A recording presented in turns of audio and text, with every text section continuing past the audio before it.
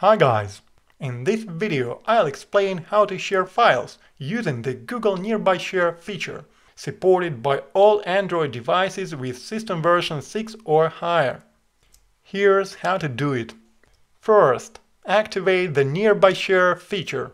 To do this, open Settings, select the Google item. Next, select Devices and Sharing. In the next menu, tap on Nearby Share. Activate the function. Optionally, configure the device name, device visibility list and data transmission type. It is better to use Wi-Fi network instead of mobile network.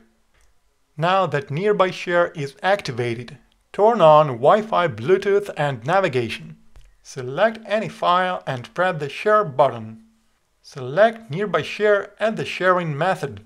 Wait for the device to be detected. Once detected, you must select the receiving device to send the file. And on the receiving device, confirm that you want to receive the file. As soon as the connection is established, the data transfer will start. Your transfer will continue even if you close Nearby Share. That's all for today. Please like the video if it was helpful, leave comments and subscribe to my channel. See you soon!